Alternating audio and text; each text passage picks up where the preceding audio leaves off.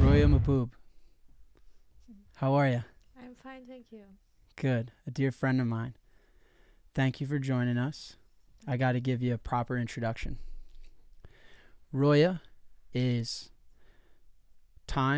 one of Time most influential people in 2013, one of the first Afghani tech women CEOs, renowned founder, and historical educator with one of the most impressive, inspiring stories I've personally ever heard. And we have the pleasure of sitting down with you here today. And we really, really, really appreciate your time and your inspiration. Thank you very much for having me. It's my pleasure to be here and talking with you and you. Love it. Love it. We met a few years ago through the Human Rights Foundation, and we're friends now, and I'm proud of that. And I'm stoked for this conversation. How you doing, Dylan? Good. That a boy. Good. That a boy. That a boy. Okay, to kick off this conversation, knowing you and knowing your story, I think setting the context, I'm from Chicago, Illinois, USA. So I'm from America, and within America, I'm from one of the biggest cities in America. I think it's the third biggest city in America. We're behind New York and Los Angeles, I think. And so growing up, it wasn't until I got to meet folks like you, meet organizations like the Human Rights Foundation, that I understood that I think close to half of the world lives under an authoritarian regime or does not have fundamental human rights like freedom of speech, property rights, things that myself growing up I thought was a given in being born. And then billions of people don't even have a bank account. And then on top of that, there are billions of people that theoretically could get a bank account but can't practically actually operate one or have access to open one. And that blew my mind. And getting to know your story from Afghanistan, some of our mutual friends in Western Africa, all over the world, and understanding Venezuela, and understanding that I grew up in a very privileged part of the world, and I was aware that the world wasn't perfect, but I wasn't aware that half the world wasn't perfect, that one of every two human beings on this planet lives what I consider to be unfair. And so it'd be awesome for you to start from the beginning and tell your story and how you got to what is the introduction where you are today. Sure. I mean, for those who are growing up with freedom and opportunity, oppression may seems far away. When education available for everyone, it's difficult to imagine that in some part of the world, the authoritarian regime and maybe your governments, it's taking the education from the citizens. But I grew up in that society. I grew up in a society that restricted the women's ability to go out, to have access to the education, justice, and even the financial freedom. Our lives was controlling mostly by men. And it wasn't until I was teenagers, I heard that there was a Indian cafe that was open up in Herat. It was during the time that the first time the Taliban left, and then and the U.S. and U.S. ally was in Afghanistan. They provide a lot of opportunities, and they're trying to provide access to opportunities, education, and women empowerment. But at that time, I hear that there is a cafe, there is a magic box that connects you with the outside world, and you can find any information that you are looking for.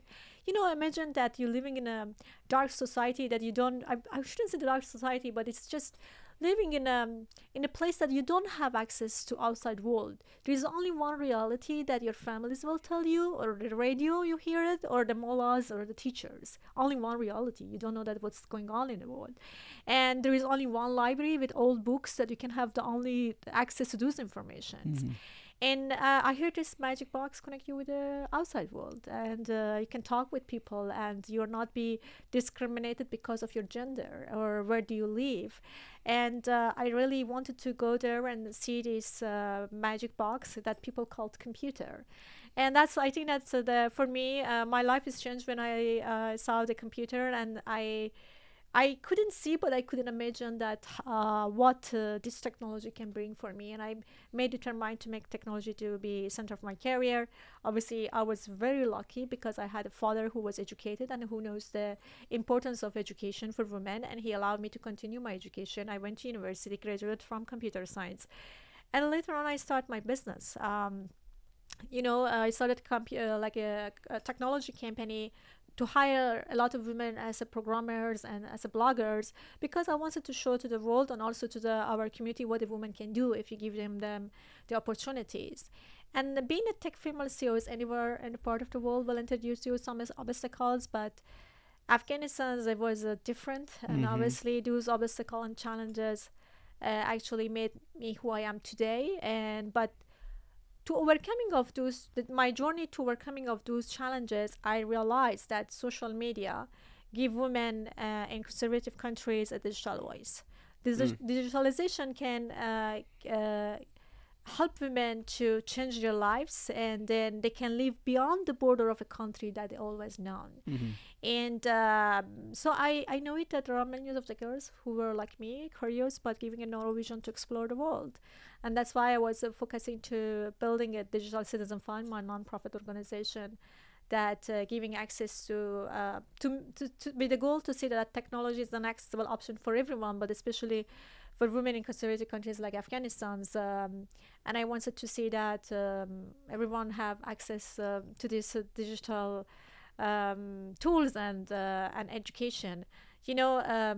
I believe that the physical border of a country cannot limit it potential of a woman who have access to digital and have education. So that's the reason that we started Digital Citizen Fund. Incredible. And so that incredible story.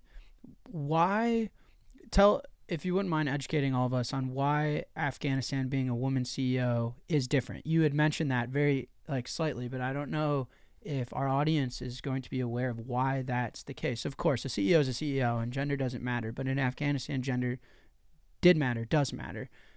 Can you talk to us about that? Sure. I mean, when I became as a female tech CEO was difficult because having access to the finance was not option for me.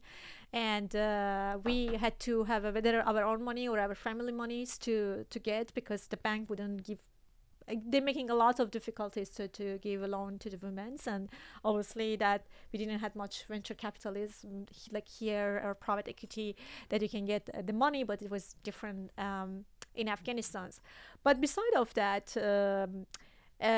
being as a female engineer wasn't something that the male accepted. It was very male dominated, and usually when you wanted to get a client and getting funding in a project, they always want perfect to give you less amount of the money than your competitors or the people who work in the same industries.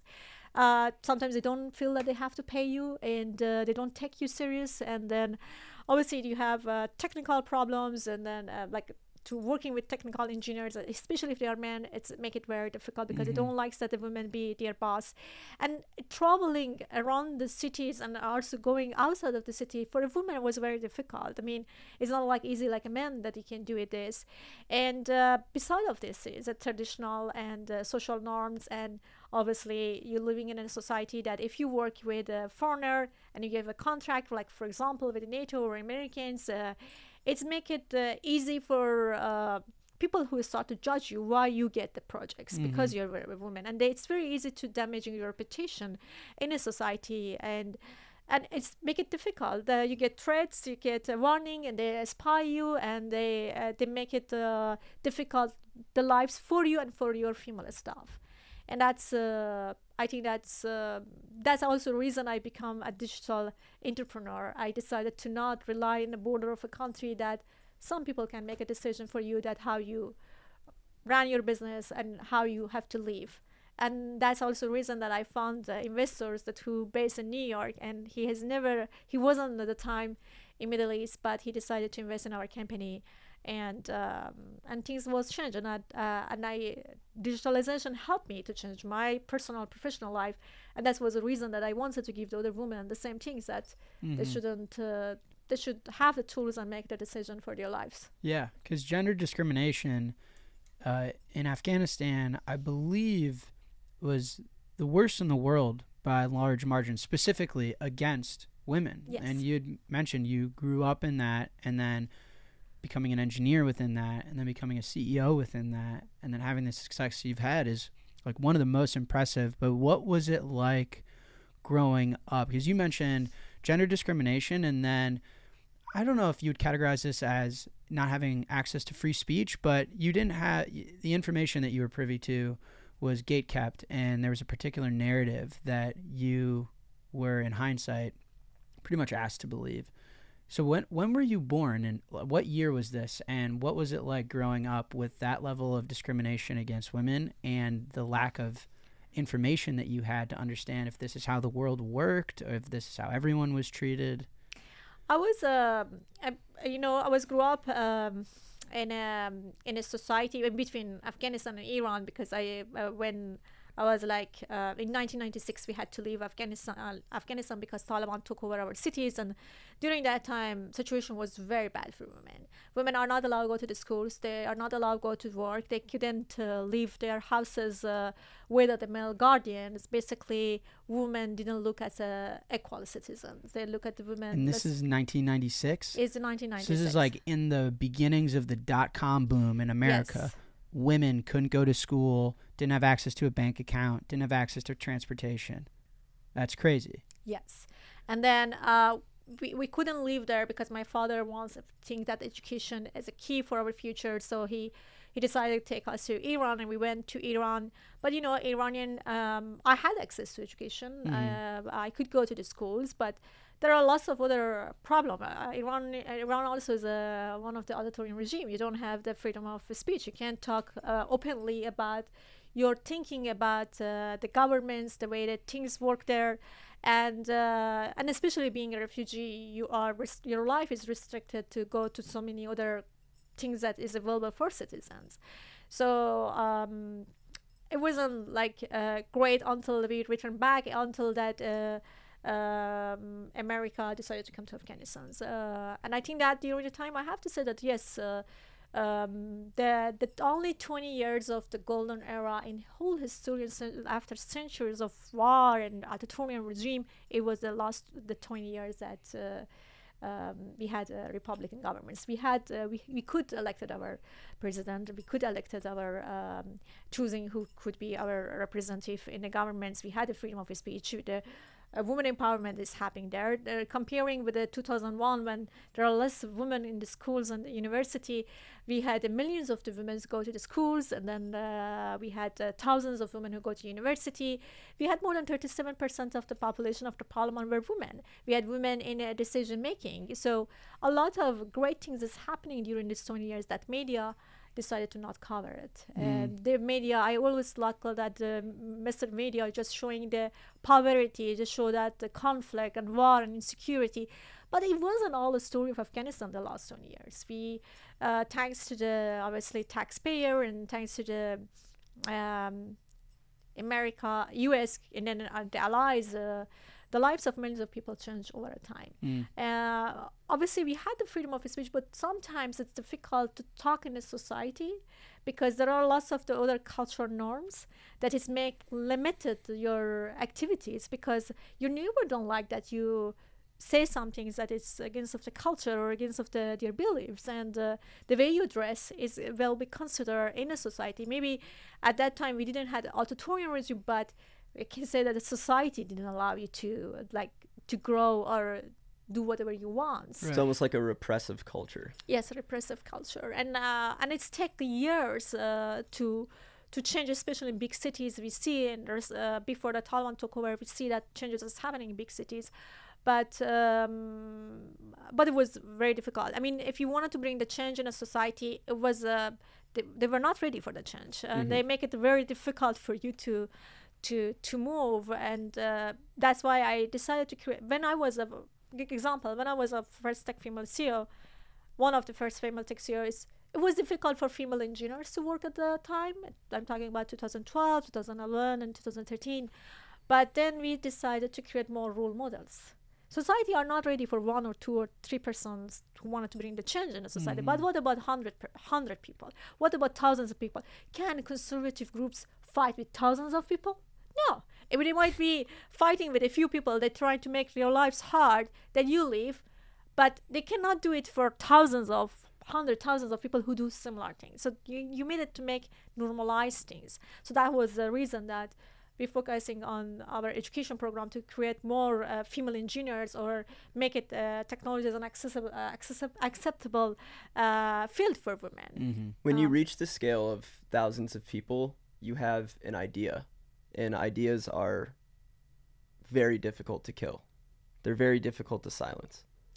I have to say that we were able to change that. Yeah. Yeah. We through the Digital Sun Fund, we helped 17,000 of the girls come to our program. We helped hundreds of them. They started their own startups. And the most successful project that we had, it was Afghan girls robotic team that we started in 2017. When First Global contacted me and they asked me to put a team of teenagers to come for robotic competitions, I told them that robotic is very new in Afghanistan. They said that either build a team or find a team. So I decided to build a team all girls because this definitely sent a message for the girls in Afghanistan and also women outside. But this team, in 2017, they couldn't get visas. There were lots of drama at the time. But we used the social media to telling our stories, and it's reached out to the thousands of the congressmen who signed a petition on our behalf.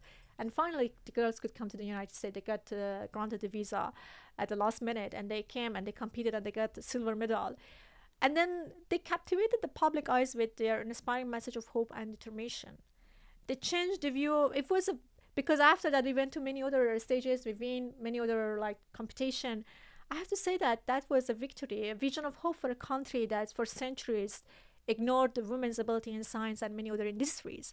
The Afghan conservative, it was a conservative and very male-dominated, but then they changed. They said, if you today say that, even today, you say that the girls can build a drone, they wouldn't say, oh, no, it's not possible. When during the pandemic, the Afghan girls robotic team, the government reached out to us to build a ventilator. When there was a shortage of the ventilators, they reached out to us and to the university, and we are the one who built it.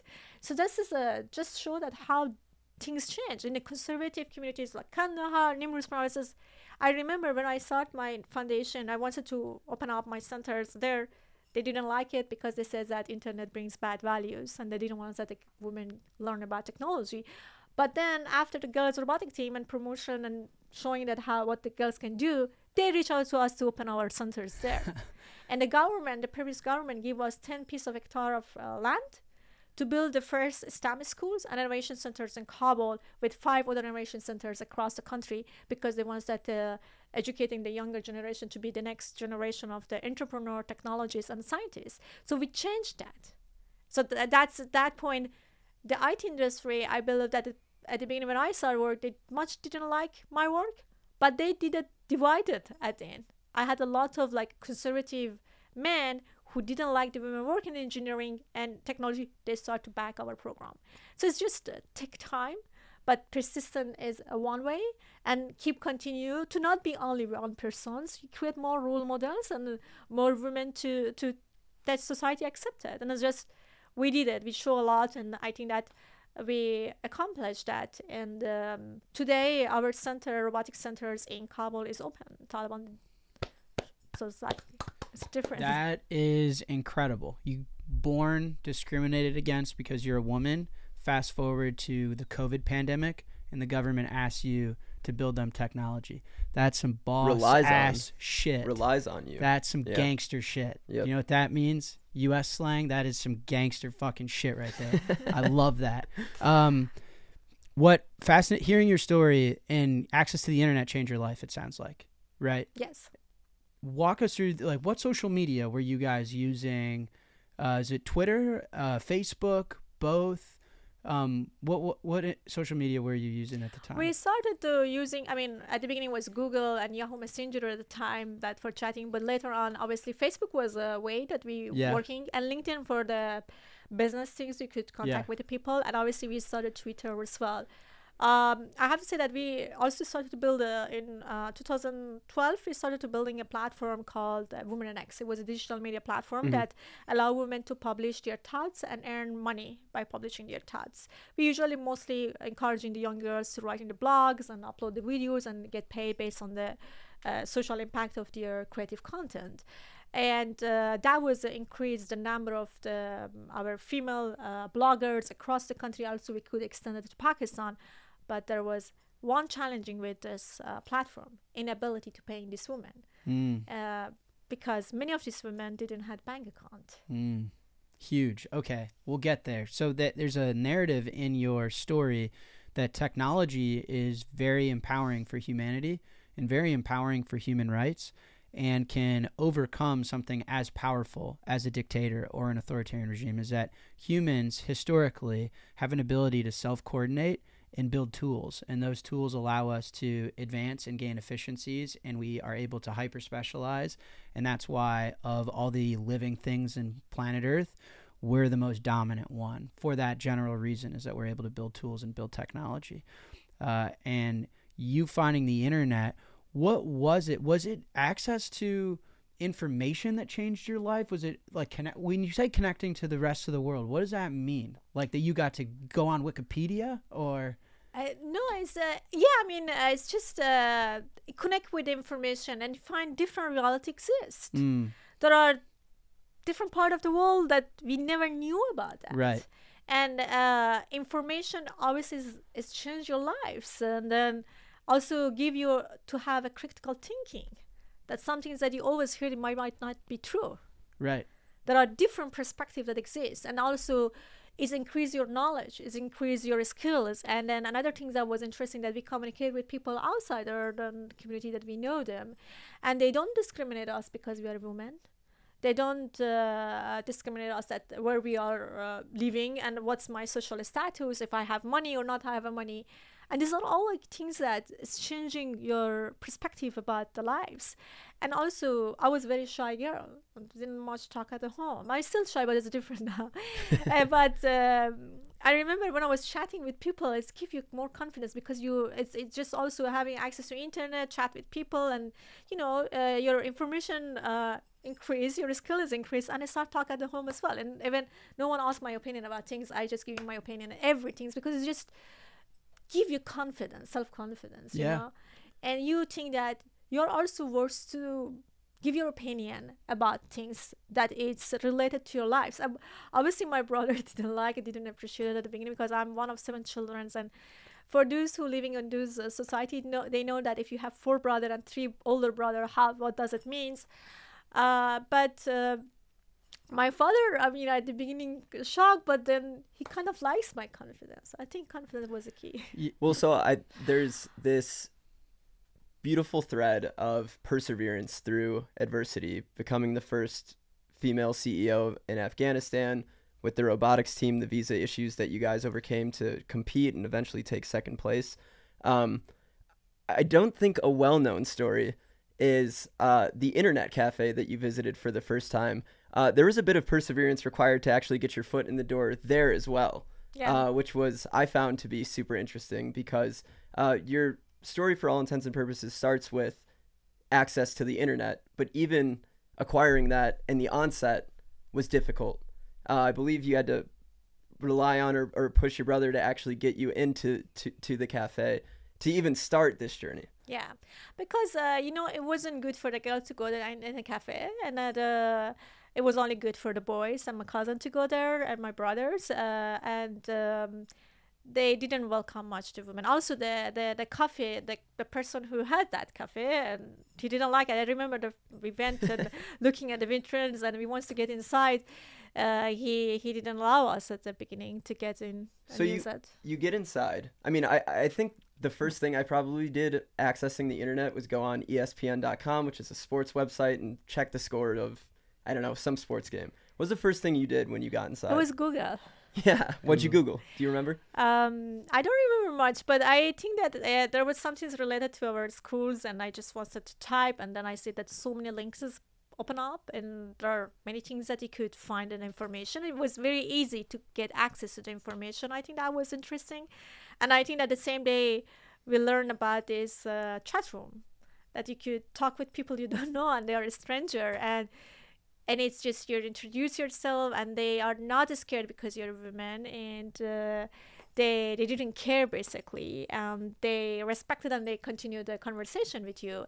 And I think that these are the things I was a stranger for someone who didn't have access much. And then it's like I just my curiosity wants it more and more than the things that was around of me. And I just I think that computer changed my life. Yeah, so. I think I want to make a point on that. Like, what I don't think people generally understand, to many people the internet allowed for the iPhone App Store to exist for them, or it allowed for Call of Duty and Xbox to exist for them, or allowed them to order food that can get delivered to them, when in reality the internet is a very empowering tool for that exact point. Is it's global digital communications infrastructure for planet Earth. And the principles that the internet has, there's a freedom in coming and going. There's no discrimination in the internet. It's a system of users and not admins. There is no government on the internet. There is no one, like an internet user is an internet user, to your point. There is no way for me to discriminate against you, treat you disequally. It is a distributed network of peers that is global and facilitates communication. And that is why it was so empowering. You know, for me, contrasting your story and government to how empowering the internet was, you know, there's something dangerous about central planning, in my opinion. And this, I don't want to make any opinions on government at large, but should a central group define what you can and cannot say? Should a central group define how much currency of your money is printed? Should a central group define these things? And technology like the internet relieved you specifically of the authoritarian sort of rule set that they implied on your life. Yeah. And I don't think people generally appreciate how technology can relieve humanity of that. And yes, apps are really cool and video games are great, but creating a digital, like, public utility for planet Earth to have communication with like foundational human freedoms that are embedded in the system changed everything, changed the world. And that's a theme, I think, because then eventually you found Bitcoin, and Bitcoin in your life is very different in a similar way to what Bitcoin may be to someone on Wall Street or someone in Los Angeles. So post-internet, how did you walk into Bitcoin, or why is money important to you and valuable to solve and need technology in the first place? Yeah, my journey to Bitcoin is back in 2013. As I mentioned, we had this platform which allow women to publish their thoughts and get paid, and we had hundreds and thousands of users, and we have to pay our influencer. And many of these women didn't have bank account. At that time, I realized that obviously I was lucky because my father allowed me to have a bank account. I had a business, but it's not the case for millions of the people, especially women. Why couldn't they get a bank account? Just like bank would say, no, sorry, you're a woman, turn around. No. It's 85% of the population in Afghanistan, they don't trust the bank. Why not? Because bank was corrupted. And then when you're living in a conflict zone, your government could be changed over time, and the first thing that is happening is that your account will be freeze and all your asset will take, and the government will watch how much money you have. And people are more trusted hawala, which was a 8th century of the traditional way of the transferring money in the Muslim communities, and people trust them more than the bank, so they prefer hawala, which was very male dominated. Even you didn't find any one woman in the hawala industries. And then the other reason is that many of the people didn't have ID. So when you go to the bank, this require you a lot of documentation. ID was one key that you needed to provide. And women, usually, some of them didn't have an ID. So that was another issue. Another one is that for women was also education, about saving, budgeting, and loan, and all of these things. It's just something that they didn't learn and they didn't understand it. So that was another education was, and financial literacy was another issues that they have. And there wasn't much bank in the rural area and that people could have access. And another thing is, the most important things in this, we know that 1.7 billion of people don't have bank account for many reasons. But the issue with South Asia, which is mostly women don't have bank account, I think the 56% compared to the 44% of the male, if I say the correct status, but it's just it's mostly also because of the social norms. Men are trying to controlling the finance of the women, and it's difficult for women to go and open a bank account and giving their pictures, giving their all the details with their numbers, phone number, home address. Is something that the men don't like that their women share other places. So that's also is affected on cultural norms. Is affected the women to not have a bank account. What was the alternative system? What was the name of it? Hawala. When was that created? Did you say the 8th century? It's from 8th century's ways of the transferring the money within Muslim community. It's a very ancient way of transferring money in traditional ways, which still is active in Muslims in some of the Muslim communities. And Afghanistan still is very active. Operating on a system created in, I'm not a time guy, but the 8th century? I think it's the 8th century, if I did not say. It's an ancient way. Maybe I have to double check it, but it's a very old or ancient way of transferring the money. That's a long time ago. I think it's a long time ago. That's a long time ago. It's a long time. And it's based on the honor, and it's mostly is a family things that they it's mostly family things, and they inherited it to another family, another generation, and is based on the trust and honor of the people. So you give, for example, you go to one of the Hawala people here, and then you give the money, and they give you a code, and then you give the code to someone else, to someone who you want to receive the money, and then they take it to the Hawala people that they have in their cities, and that's why they give the money. I mean, that's why I think that Bitcoin is kind of similar to Hawala as is the 21st century's ways of that, is the technology ways, and it's that the human will use computer to sending the and we have the wallet address basically to sending the money, but yeah, I mean that was a Hawala. It's a very old ways of sending money. Well, I'm trying to put myself and imagine myself in this. Yeah, drink some water. I'll drink some with you. I'm trying to imagine myself in the situation you're describing, where all of my friends and all the women that I know in Chicago, they have Robinhood app and Venmo, and you can buy stocks, and you have a savings account and a checking account and a credit card and a debit card, and there's a lot of financial access there. If they didn't have any, I'm trying to understand, how was there a concept of saving money, or having money under the mattress, or if you needed to make a transaction, would you ask your dad hey, I need to pay somebody, do you mind sending this money for me because I can't? Or what was that environment like? Well, you had a bank account, but generally speaking, what this Hawala solution, or what was that? No, Hawala solution also was mostly for men. I mean, it's very male dominated in this way, and then usually the problem, yes, I mean, you are rely on your father, brothers, and husband. So you don't have relationship with money pretty much at all. Not much. Then obviously women usually, if they have money, they buy gold as a way of the saving and as a Why way is of that? investment. That's super interesting. Why?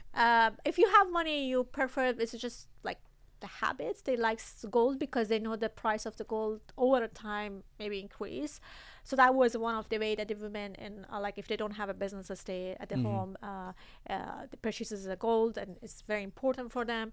And then another thing is, obviously, you just mentioned, if they have a little bit saving, they put it on the mattress, and usually cash was very important for them to keep it. But in general, if they have money and it's a gold, is something that they prefer to purchase it. And yeah, I mean, it's a difficult, especially in rural area. Women don't have much access to money, basically. The Right. men bring the money and they provide everything, and women can give the list of the things that they needed and men purchase for them. So that's the usually is happen. But middle class family, maybe they have buying gold for themselves. And, you know, the low income family, they only think about how they can have food for the today, for lunch or dinner. So those are the things that they more care. But usually women were more rely on the men in the family. And the family and the women who don't have male and they have to start like traditional businesses, they also rely on the cash. Still, if to get to the access to the market, to selling their stuff, if they don't have a male, they have to go there and selling, and is about the cash to receive it. Yep. But I mean, the recent years before Taliban took over, things get changed. The educated one, they started to have their bank account, they start their businesses, or the people who work for the government, they're required to have a bank account. The people who work for the international organization, they're required to have a bank account. But not the majority of people. 85% didn't trust the bank. And I have to say that the last 20 years, obviously, with the help of the international community, the banking sector in Afghanistan had a lot of growth, and we had a central bank that created the regularity and policies for the local banks, and that is attracted investment, the checking everything. But the problem was that we didn't have enough the financial services in the rural area, and there is lots of like not available credit, and then the other issues. They still because of the paperwork, a family don't like that the women who have a bank account to have their, you know, in conservative society, some conservative society, men don't like that the other men have their wives' pictures or the cell phone numbers or home address, because lots of things that the paperwork is required, the banks, which they don't like it, and then corruption. The bank couldn't create the trust between people, and so that was another issue. The corruption make people to not trust the bank. Yeah, I mean, freezing assets and confiscating assets is, again, something that I don't think is generally known, is that there are billions of people that have their money in a bank, and then one day the bank wakes up and says, that's not yours, that's mine, you're poor. Exactly. And for everyone that I grew up with, I need you to understand that, is if Chase Bank took all your savings and said, joke's on you, you're poor, your life sucks, and there's nothing you could do about it. And if that was a reality that would happen, I wouldn't put my money in a bank either. Why would I do that? That is fucking insane. Yes, and it's happened, you know, when Taliban took over the country, banking system collapsed.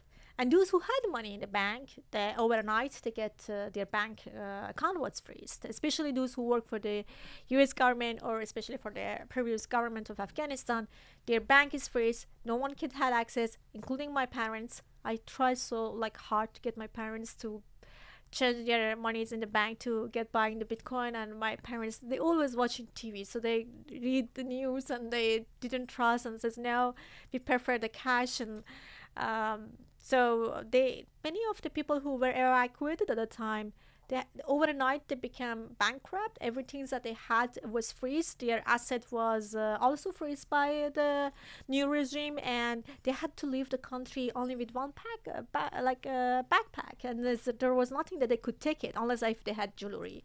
And in some cases, when you do evacuation, you have to go to routes, which if you have a jewelry, everything they will confiscate it. Yeah, get by other people who trying to helping you. So I know a lot of my friends that they had huge wealth, and I remember one of the businessmen that I used to work with him. He had factories, they had farms, and whenever I talk about cryptocurrency like Bitcoin, he wasn't much. He says, I'm traditional person using the traditional business. For us, we have to see in either cash, or we have to see that we buying houses and investing on real estate on farms. He had to leave overnight. And he left it, and then his family left it. Right now, he doesn't have access to any of his wealth. No his factories, no his farm, no his cash. Everything is gone. And first thing that he told me when I called him that if he's safe, or he just told me that he's really did a big mistake, that he didn't listen to me to invest it on some things that is not going to be controlled by any governments or like authorities that take it from you. So, if you're living in a conflict zone or authoritarian regime, if you say something that they don't like it, and if your government is changed because of your relationship with the previous governments, the next day you are poor. You don't have anything, and the entire things that you build on that, or your wealth, your lives, everything will take from you, and it's difficult. We're talking about millions of the people, and today 54% of the population of the world. We're talking about 54% of the population of the world that living either under authoritarian regime or conflict zone or in a high inflation place. So I think that cryptocurrencies like Bitcoin is a beacon of hope for us. Is an alternative means of having access to the finance. Give us a feeling of security and stability. That if I say something or if I wanted to leave the country or if there is a uncertainty within economics, my wealth, my asset will not take over, because most of the authoritarian regime and those governments, they trying to control your finance, because then they can control you, and you cannot really talk much about the policies that gonna affect in your life, the corruption that they are involved with, and you basically have no say on anything, and you have to accept it whatever they giving you, and it's a difficult life under the authoritarian regime, and I had that life, and I can feel it, and yeah.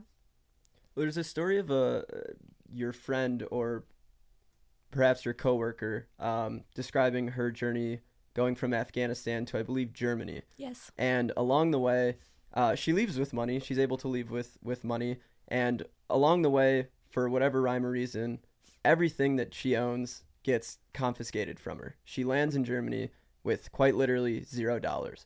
But she had Bitcoin. And I believe she liquidated $2,500 worth of that Bitcoin. Yes. And was able to restart her life. Exactly. And something that I think is interesting in my personal life is that I refer to Bitcoin as freedom money. And money in the bank does not make you free. It can be confiscated, it can be controlled, it can be taken away from you. And I think that in that story is a microcosm of the power of Bitcoin. Bitcoin is freedom money. Well, I was going to make the point, even taking a step back from that, yeah, that's of course true, and it's a phenomenal point. But money itself falls within the right of property, is property rights.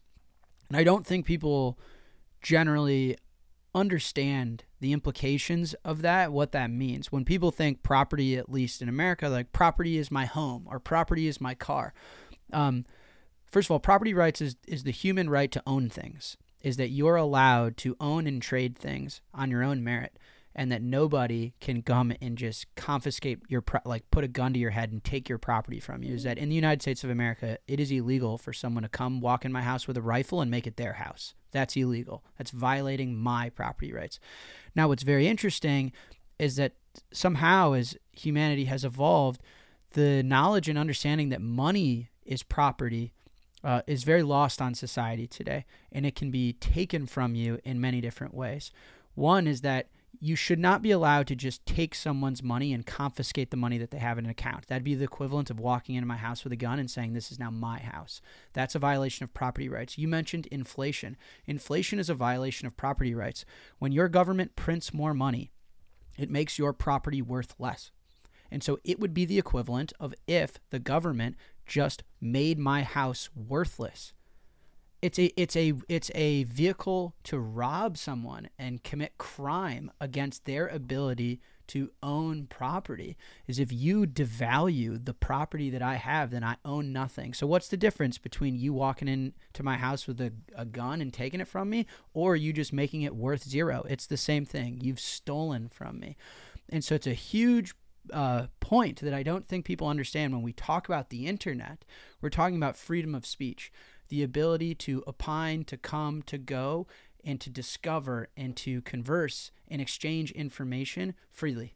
It is a foundational human right that is required for society to function and for humans to flourish. Property rights is another, and people don't necessarily bucket money into property rights. And so when you hear stories like that and when you talk about Bitcoin, for me, what the internet is for communication, Bitcoin is for money. Bitcoin gives all 8 billion people property rights.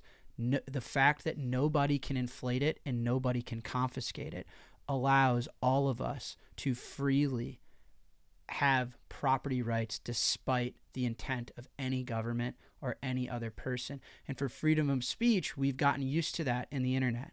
And we have Twitter, and you were able to change a lot of lives through social media. For Bitcoin, we're just starting. And hearing stories like yours, for me, gives me hope and inspires me that the work that we're all doing on Bitcoin is giving humanity property rights in the same way that the internet gave humanity freedom of speech, but through money, which is a nuanced point. I don't think people necessarily think my property is money, but it is, and it's true. And it's actually the most effective way for a government to steal from you and for a government to control you is to make sure that you can't have a bank account, or to make sure that they can steal from your wealth by just printing more dollars or more currency. So I think that that's like a massive point that isn't realized in the West, but is realized when I've gotten to know you and understanding that half the world doesn't have property rights. Yeah, and then I think that human rights activists constantly promoting the freedom, justice, and equality in a dangerous environment where the authorities are constantly checking what they are doing. And I think that Bitcoin give them alternative financial means to protect their identity and communications. Many of the human rights activists trying to helping each others and sending money to the people in a country that they promote freedom and to way to protect yourself, that the government, because the government is usually check your bank account, and they don't allow the money to come from outside, if especially is trying to promote the democracies. And this organization and these people, I think that Bitcoin is just a safeguard of the human rights. You're right, and it gets me fired up. I'm getting worked up over here because I live in the United States of America, supposedly the most democratic, strongest country in the world. My government robs from me all the time. How? That's crazy, Jack.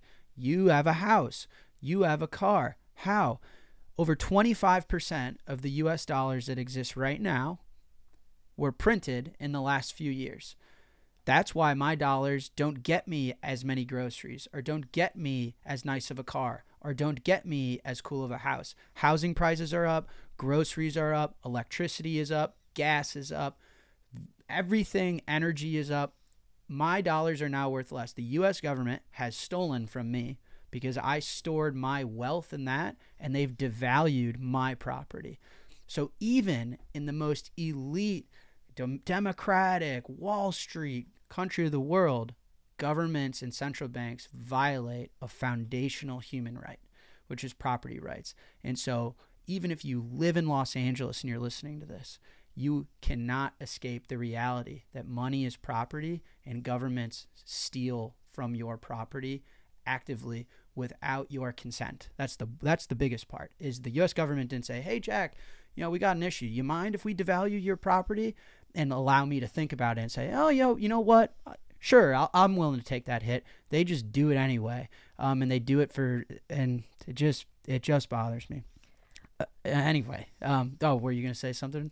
I just want to mention when the banking system collapsed in Afghanistan and Taliban took over, it was very hard when U.S. military also left the country. It was very hard to send money to Afghanistan, and the banking was ran out of the cash. The Western Union didn't work well. MoneyGram didn't work. They all ran out of the cash, and because of the bad monetary policy, 1/3 of the population suffered from food insecurity, and 50 to 70% of the people had unstable housing.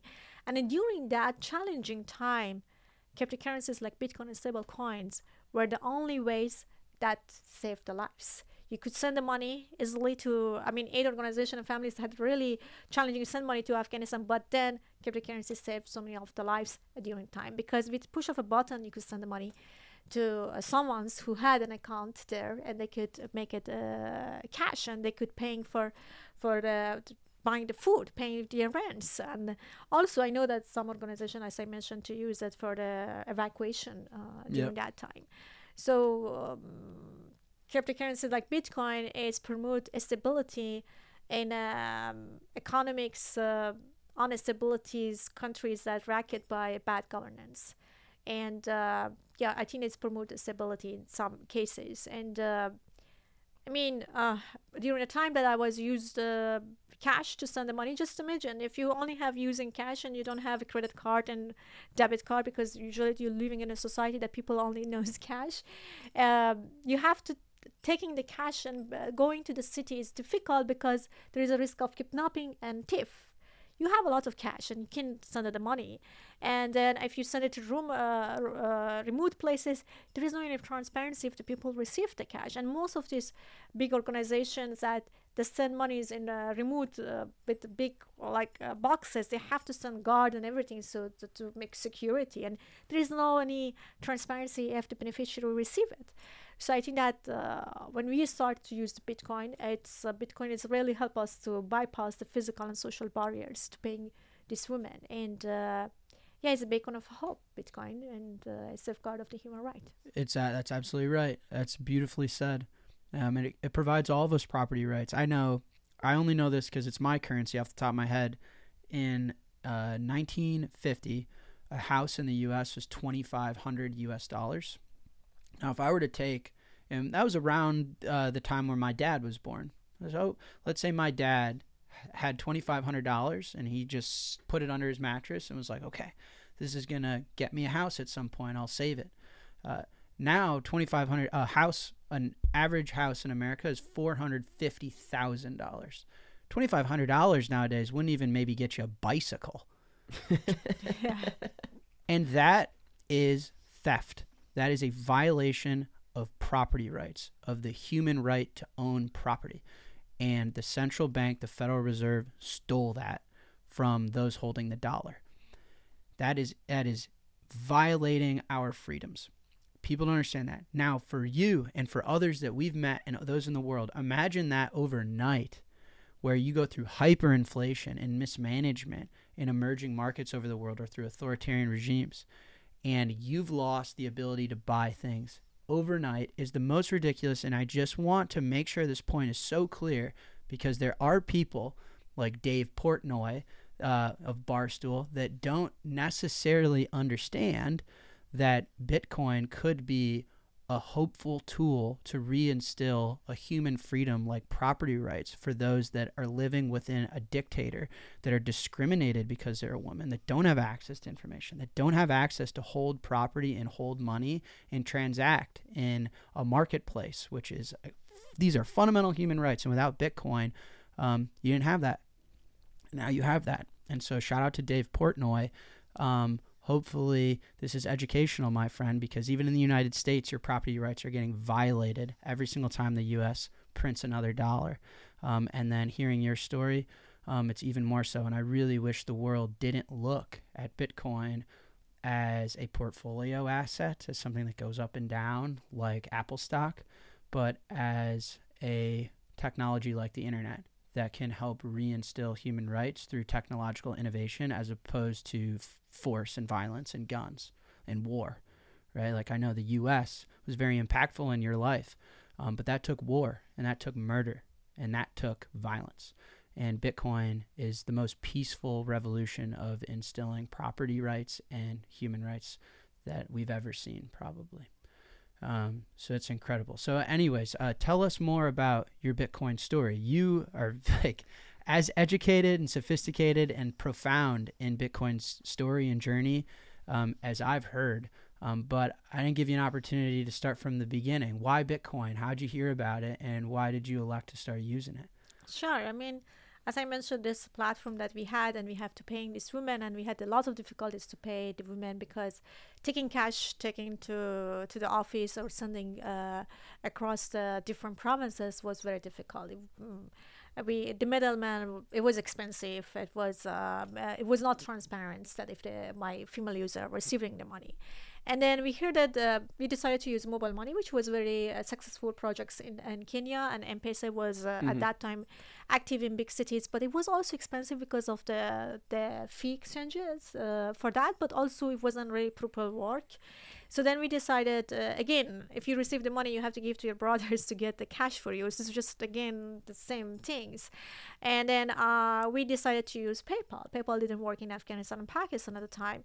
And then we were really had a challenging what to find. We heard about Bitcoin in 2013. My business partner, Francesco, who was living in New York, he heard about Bitcoin. He sent an article about that. And I said, like, it's interesting. I was a little bit skeptical at the beginning. I said, like, this is people here believe on cash. It's something that they can feel hold it. on to. And then he said that just take a look at that. It's interesting. And then I was just reading because there was no other option. So like, okay, let's working with Bitcoin. And then we deploy a payment system based on Bitcoin. And then it was very interesting because with push of a button, the Bitcoin was magically appear in the wallets of the women, digital wallets of the women, and the women suddenly received your money without there many middlemen, without waiting couple of days to receive their money. And that was their money, and no one knows if they have received money or not.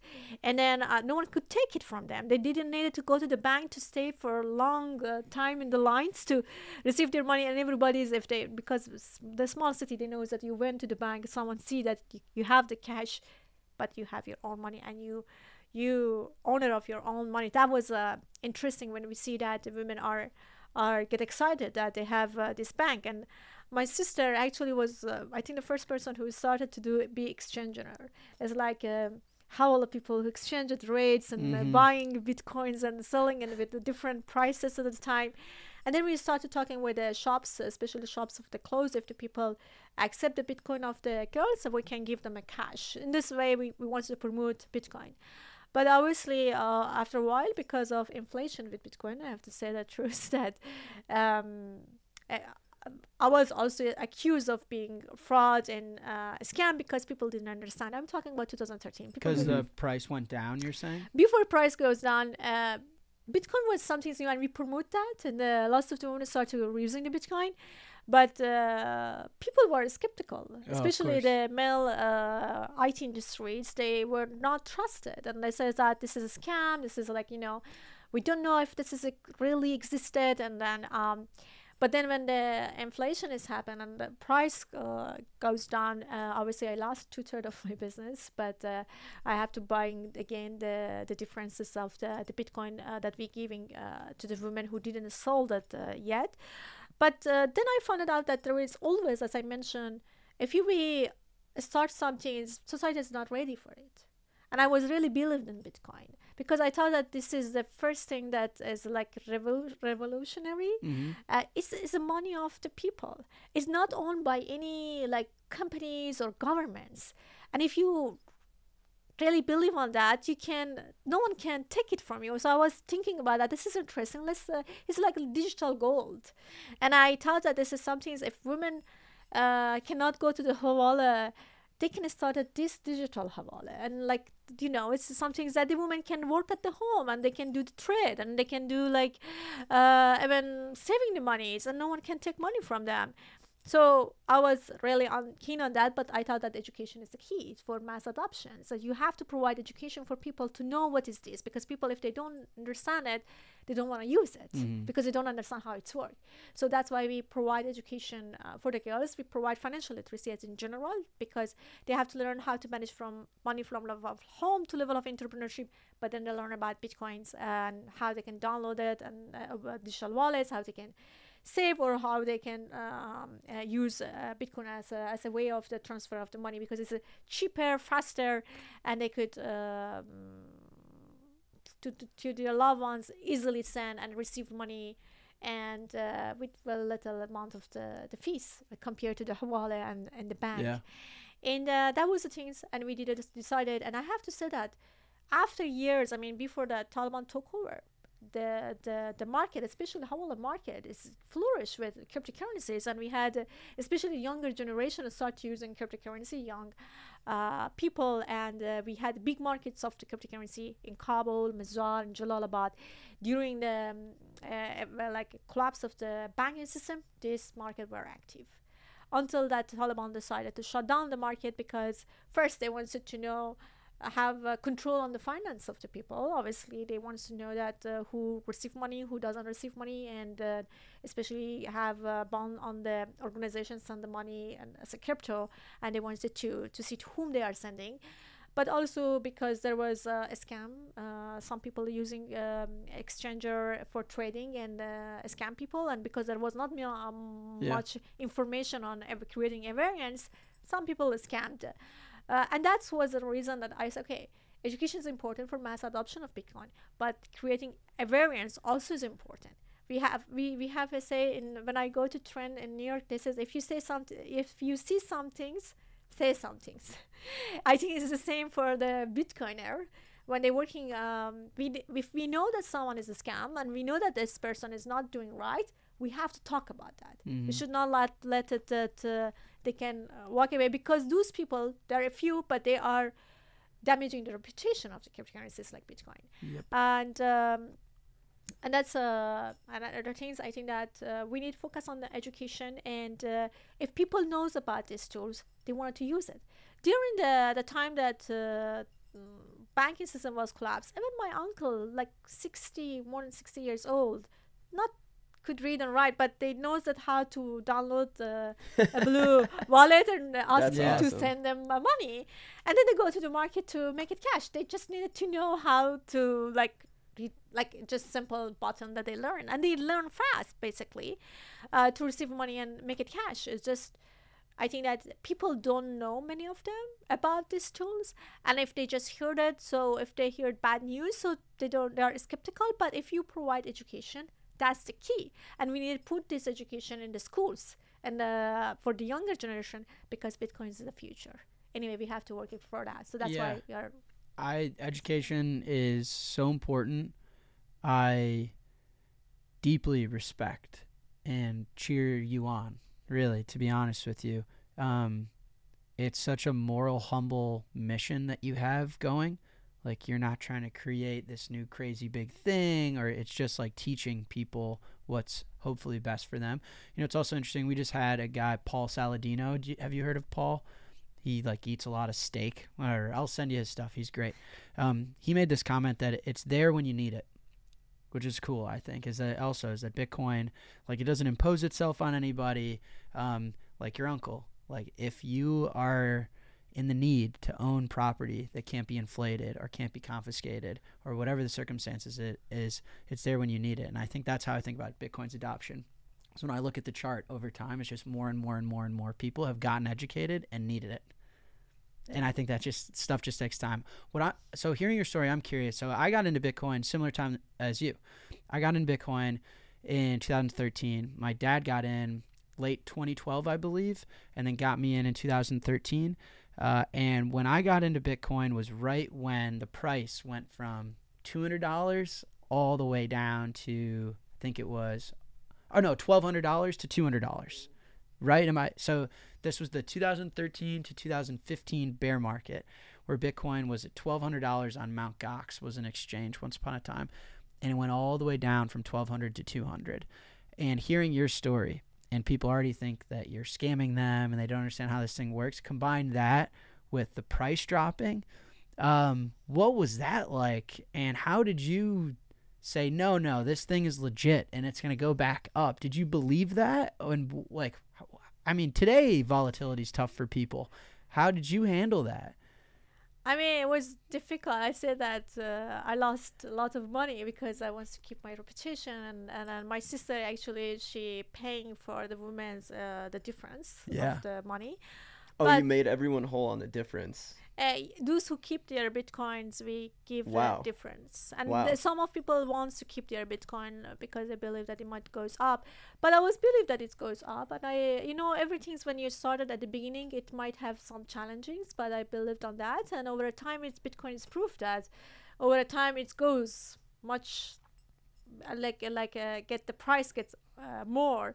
And then obviously in the short time it has some inflation, and but it's always good that I told like my students as well, to not put everything you have, just put the money that you don't need it, but it's just an investment. It's like gold.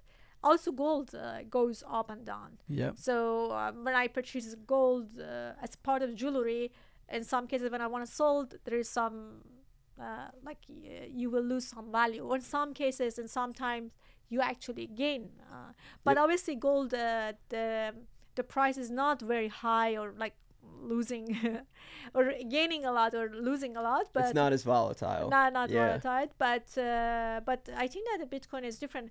Allah, my sister, when she kept some of this Bitcoin in 2013, she bought it. She came to the US, and then she accepted at Cornell University, but she didn't have full scholarship. Cornell University was expensive, and then at that time, I think that Bitcoin goes to 2,500, Mm-hmm. and she sold out all of her Bitcoins, to most of the Bitcoins that she had it to go and paying for her university. And then obviously she sold it, but I think that a week or 2 weeks after that it goes to 10,000. Yeah. Yeah.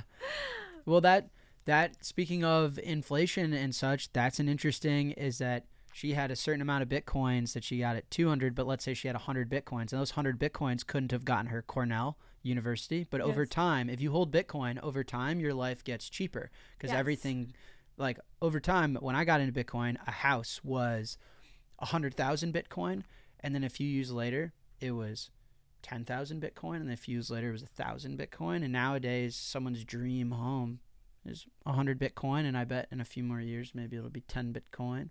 That's a really cool story that your sister got a Cornell University education because of holding in Bitcoin. Yes. And then another thing is that obviously for us, like when we provide education for in developing countries for women to learn about financial literacy, Bitcoin is not only for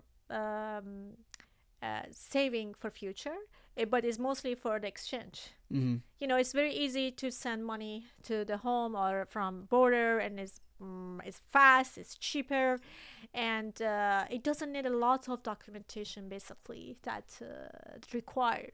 And businesswomen, small and medium businesswomen can easily use that as a way to selling their products and receiving the money.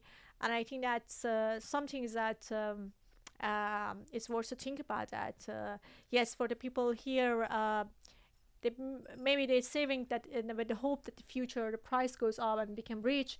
But I think that for millions of the people is a way of exchanging of money, of transferring money fast. Because you still use Bitcoin today with your Digital Citizens Foundation. It's a program that educates and has graduated, I believe, thousands of women at this point, which is incredible. But when the Taliban took over again, the education system regressed in Afghanistan to a point where I believe going to school for women after the age of 15 is no longer legal. Yes, It's no longer legal. And I believe that your foundation still continues to educate women past the age of 15, and the way in which you exchange value, read another way, pay those teachers is through Bitcoin, right? Yes. When we're receiving the donations Bitcoin, we're paying our teachers in that way, so they can continue underground education for the girls above 15 and or from 7th grade to 12th grade, so they can continue their education in underground classes. For anyone that doesn't believe that this technology has an altruistic component, I simply refer them to your story. I think it's one of the coolest medium of exchanges, one of the coolest ways Bitcoin is exchanged, period, that I've ever heard of, is that it's being used right now as a medium of exchange to pay teachers to continue to educate women underground, illegally, and graduating and continuing to provide a path of education for those people.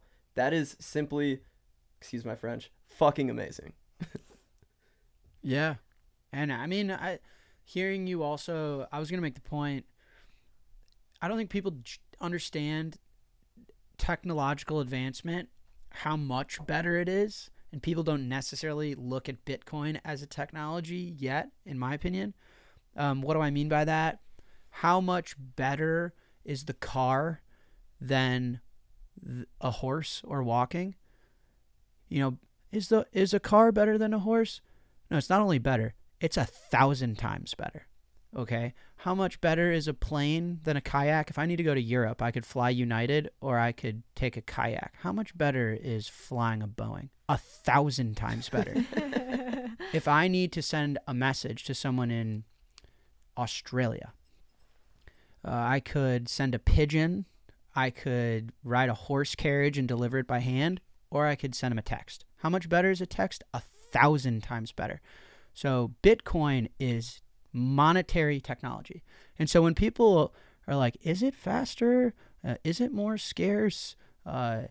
Is it cheaper? No. It's not only cheaper, faster, better. It's 1,000 times better. And I don't think people generally understand that we're living through a technology advancement and like what that means. It's an order of magnitude cheaper, faster, more accessible, more private, scarcer. So it'll go up. How much more has Bitcoin gone up against the dollar than gold? 1,000 times more, right? Yes. So I think it's a great point that you're making, and you're way ahead of the curve than the rest of the populace on why this technology is so cool and so valuable, which brings me to one of my last questions is, when I've gotten to know you and I've gotten to hang out with Alex and the Human Rights Foundation and hear these stories that exceed my life in Chicago and America, I realized that the rest of the world is adopting Bitcoin way faster and way more knowledgeable than me and my peers. Yes, the U.S. is wealthier, and there's a lot more wealth concentrated in the United States, so maybe more people buy Bitcoin and there are exchanges there. But understanding the technology, understanding its merits, understanding it's about education, understanding volatility is no big deal, and don't get scared and stick in it because it's going to go up in the long run. All of those things. Do you think that's because, why do you think that, first of all, do you believe that that's true? Is that like there's a lot of other places outside of Europe and UK and the US which you think would be the financial hub to innovate in money, but I think that you're the true innovator with Bitcoin. And Bitcoin you actually were able to adopt to solve real life problems, and you actually understand it better than people on Wall Street. And is that because gold was a part of your culture? Because it wasn't a part of my culture growing up.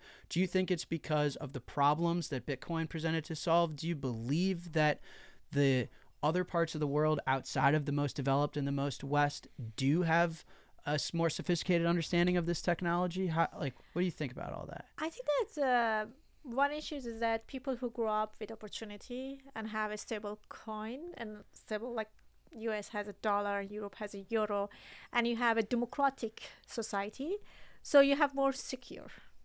And it's very difficult for these people who grew up and take granted the freedom of speech and democracy and a stable to think about that other half of the population living in a darkness. For us, is about how we can find a way to have a little bit better life and have using different technology advancement for our advantage to get secure our wealth, our asset against of the authoritarian regime or inflations. So financial freedom is very important for us because it's empowering individuals. It's also reduce the poverty and giving you a stable and secure minds that your wealth is not going to take away. And when I heard, as I said, I was at the beginning skeptical about Bitcoin because I thought, okay, well, this is not like cash because I grew up with cash. But I also knows gold.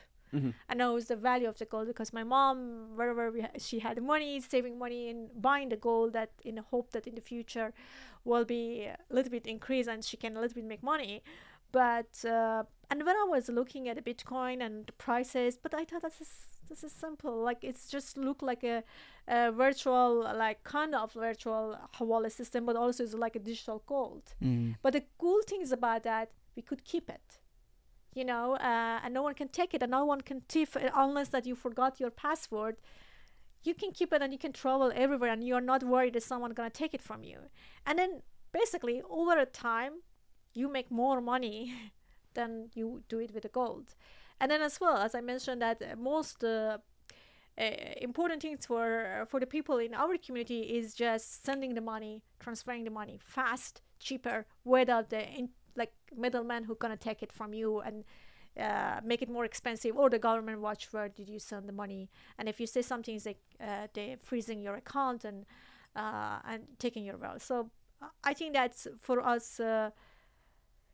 Bitcoin is safeguard of the human rights and is an alternative means of the accessing to financial system. You're a hero. You're a hero. I know you said Bitcoin gives you hope. Genuinely, you have given me hope, honestly. I've been working on Bitcoin for 10 years, and I'm not going to lie. Sometimes it does get hard. Sometimes I do question why I'm doing this. Sometimes I do think about what would life be if I wasn't. And hearing your story is so inspirational.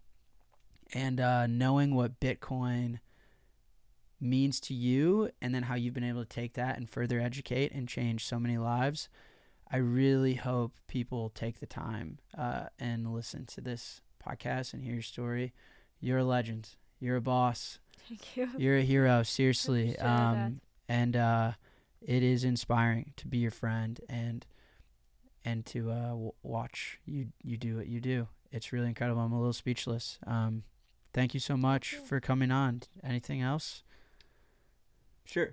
I heard I heard hope described to me today at one of the talks as an idea. And this idea just simply represents a better future. Hope is an idea that represents a better future. I think Bitcoin represents hope. I think education represents hope. And I think you, to millions of women, to millions of men, to millions of people across the world, I believe you represent hope. I do. Thank you. Thank you so much for taking the time to talk to us today. Thank you for having me here. I appreciate that. Thank you. Let's fucking go.